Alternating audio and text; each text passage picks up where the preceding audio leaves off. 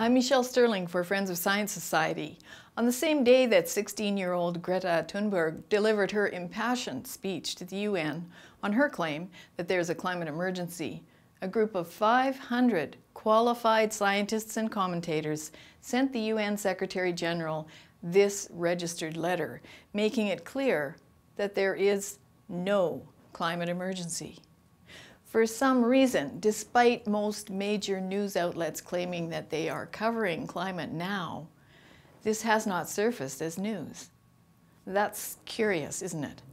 I know that our organization sent the press release to at least 500 media contacts. So maybe it will just reach more people if I just read the message to you. Your Excellencies, there is no climate emergency.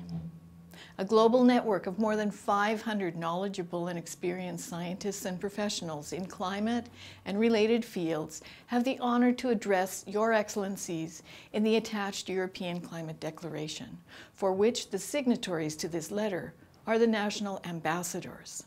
The general circulation models of climate, on which international policy is at present founded, are unfit for their purpose.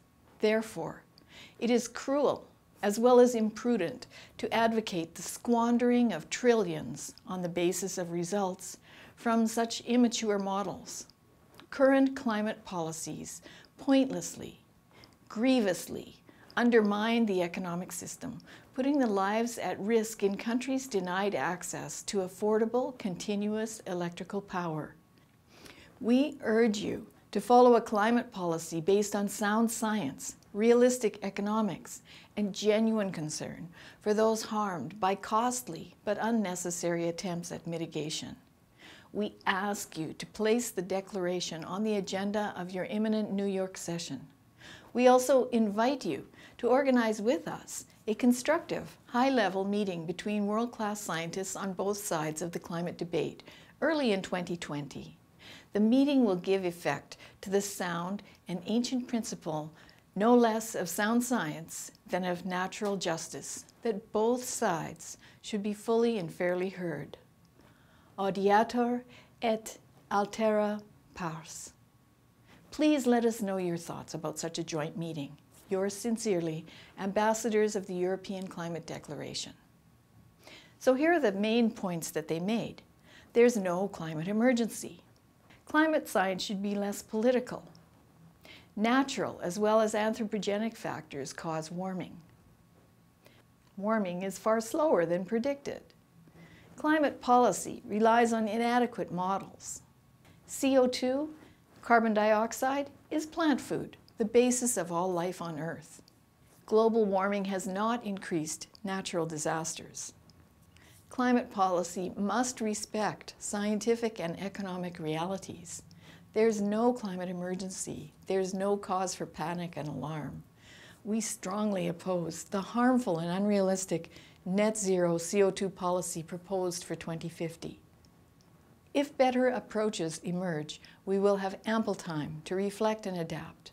The aim of international policy should be to provide reliable and affordable energy at all times and throughout the world. So that is the end of the message sent to the UN by 500 expert scientists and qualified commentators. I sincerely hope this statement will offer young people some peace and comfort. While I respect the desire of so many young people and children to stand up for something, I see that some people are literally frightened into paralyzing anxiety. That's not how children should live their lives.